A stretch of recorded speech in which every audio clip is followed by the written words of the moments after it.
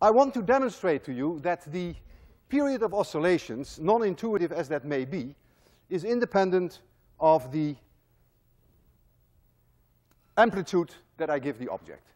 And I want to do that here with this air track. I have an object here. This object has a mass 186 plus or minus 1 gram. Call it M1. I'm going to oscillate it, and we're going to measure the period. But instead of measuring 1 period, I'm going to measure 10 periods, because that gives me a smaller uncertainty, a smaller relative error in my measurements. So I'm going to do it as an amplitude, which is 15 centimeters. Let's make it 20 centimeters. So I get 10t, I get a certain number, and I get an error, which is my reaction error, which is about 1/10 of a second. That's about the reaction error that we all have, roughly. Then I will do it at 40 centimeters. We get a 10t, and we get, again, plus or minus 0.1 seconds. And we'll see how much they differ. They should be the same if this is an ideal spring within the uncertainty of my measurements. You see the timing there. I'm going to give it a 20 centimeter offset, which is here. And then I will start it when it comes back here. So I will allow it one oscillation first. That's easier for me to see it stand still when I start it. There we go. 1, 2, 3, 4, 5, 6, 7, 8, 9, 10. What do we see? 15.16. 15.16 seconds. By the way, you can derive the spring constants from this now, because you know the mass and you know the time. Now I'm going to give it a displacement, an amplitude, which is twice as high. So I make it 40 centimeters. So this is 10. 40 centimeters, a huge displacement. Now, 1, 2, 3, 4, 5, 6, 7, 8, 9, 10. 15.13.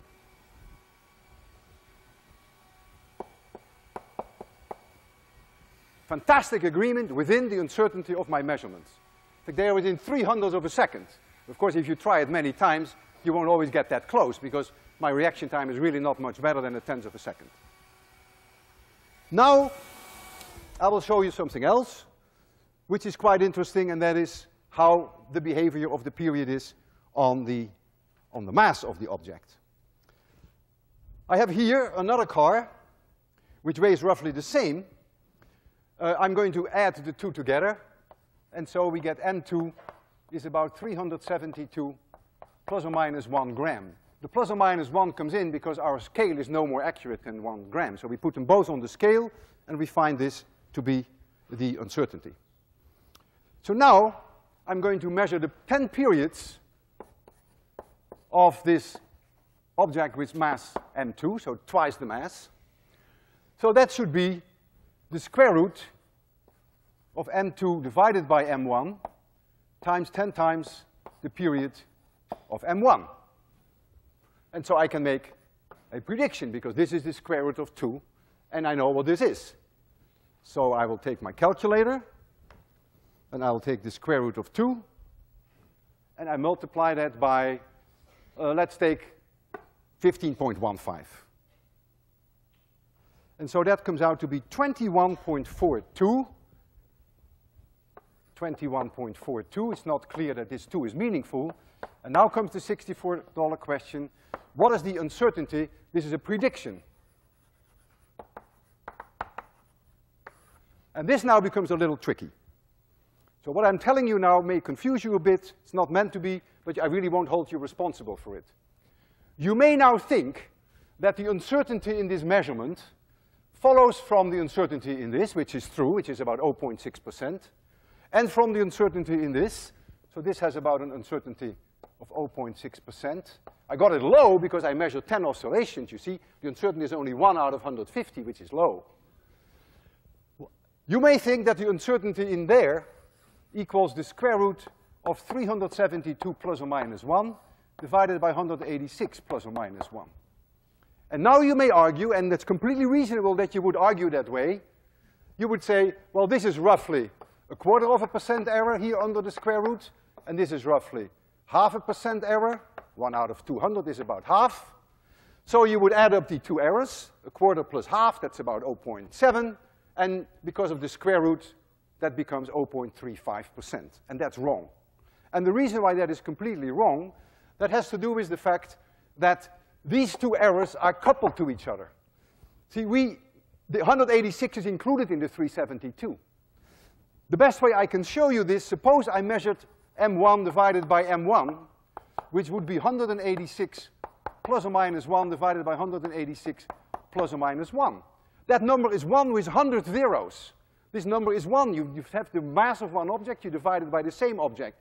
Whereas if you would say, this is a 0.5% error, and this is a 0.5% error, you would say the ratio has an error of 1%, and that's not the case. So I will not bother you with that. I will not hold you responsible for that. But it turns out that if you do it correctly, and you take the error of this into account of about 0.6%, that the error in this ratio is really much less than 0.2%. You can almost forget about it. I will allow generously for a 1% error in the final answer. And so I stick to my prediction that the 10t of double the mass is going to be like this. And now we're going to get the observation of 10t times m2, which is double the mass. And that, of course, always has my uncertainty of my reaction time. There's nothing I can do about that. And we will compare these two numbers. So I will put the other mass on top of it. It comes here.